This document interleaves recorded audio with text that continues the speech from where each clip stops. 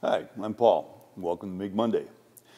In this installment, what we're going to do is we're going to finish up the welding project that we started, making a welding table. In the previous episodes, we cut the material, we plasma cut the pieces, got everything fit up, and then we started welding it together, and now we're in the final stages. The last thing we need to do, or what I'm going to do in this episode, I'm going to tack weld a nut over this hole that I had previously drilled. And then that's going to be able, I'll kind of, if you can see this here, and then this will be a fitting that you can tighten this nut down, and that will hold in place the tube that's going to slide in and out to be able to give us extension. And also, after I do that, on this tube, we've previously cut the slots. We're going to install the arm, and then on the end of the arm, we're going to install a clamp.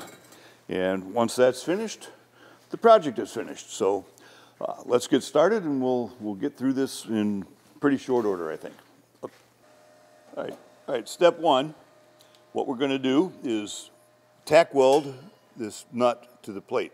So to hold it in place, I'm just putting the screw through there right off the bat. I'm going to stick it down in there and then hold it in place while I tack weld it. Now, I need to point out from a safety consideration, of course you always use your safety gear and your safety glasses and all that, but sometimes some of these nuts and bolts are plated with materials, which can be hazardous when you weld on them, cadmium plating, for example. So you want to make sure you don't breathe those fumes. And you know, some of you guys have complained in the past about that I don't spend much time talking about smoke extraction. Part of that is because I don't anticipate somebody doing this on an industrial level day in and day out. It's just a quick weld here or there.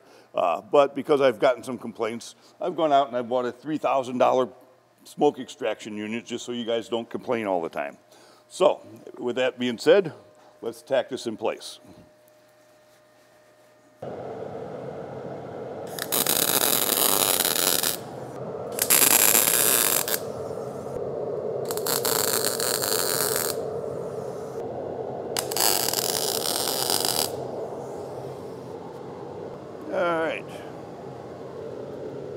Notice the smoke being sucked up into this smoke exhaust instead of into my lungs. So we're all set with that. All right, so our tack weld is done. And I said tack weld because, I mean, yeah, if you want to go put a bead all the way around it, one of the things you have to watch is that you don't put too much heat in there because you're going to distort the nut and then you're not going to have an easy time of screwing this in and out. So, you know, just work the nut or the screw back out or the bolt back out. And we're all set with that. So now the next thing we need to do, or that I plan on doing anyway, is we're going to take a bolt, and I'll probably use a new one. And just in the interest of not spending all kinds of money running out and buying a little piece of bar stock to do this, if you have a small little piece of round material or whatever you might choose to use, I'm just going to now weld the piece across the top like so that I can use it as a T-handle to get some pressure on there and screw it down and lock that sliding bar in place. All right, so let's do that next. All right, now what I'm going to do is make the T section. I'm going to weld one piece to the other and just make a little crossbar like that. Again, this is possibly a cadmium plated bolt, so I'm going to turn on my smoke exhaust and then we'll make this weld.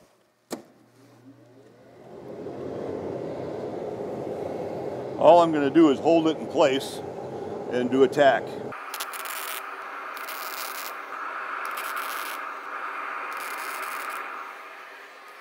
All right, I've got this tack welded together now, so we got a nice little T-handle. Come over here, screw it into the nut that I've previously tack welded. Now what we have is, even though this arm isn't finished yet, you'll get the idea. As I screw this in, it gets down and contacts the inner tube and locks it in place. So I now can adjust this anywhere I need as far as the height adjustment goes. So far so good. Last step now, will be to, or not the last step, the second last step will be to weld our arm into these slots. And then once that's done, then we'll weld some kind of clamping device on the end of the arm so you can affix your work to the arm for welding. All right, so let's move on to the next step now. All right, so basically what I'm going to do here is slide the arm down through the previously cut slots.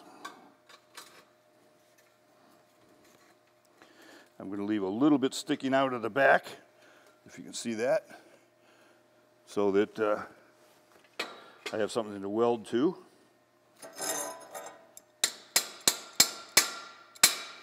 Always use the proper tool.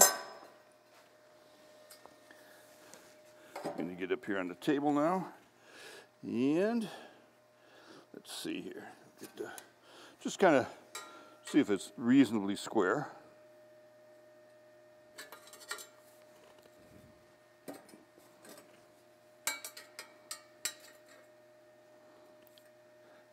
That looks pretty good.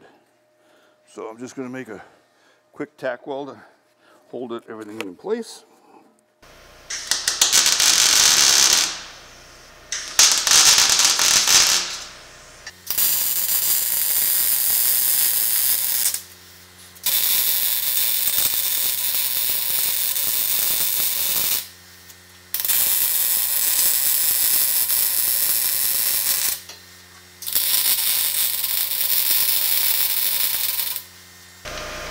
Okay, the last thing we're going to do is we decided to weld just a normal C-clamp on the end of the arm.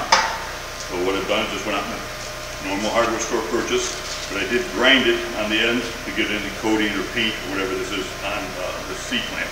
So I've ground that down so I make a good connection. I've got the arm fixture in the vise. I'm going to just kind of tack weld it in place right here, and we'll go from there. All right, so here we go.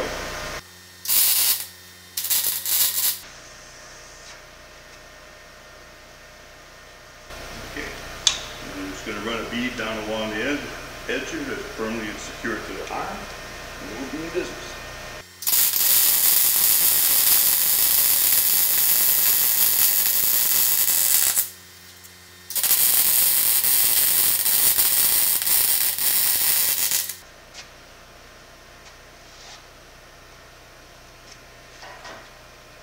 All right, now our C-clamp is welded in place. We just put the sliding tube inside the main one.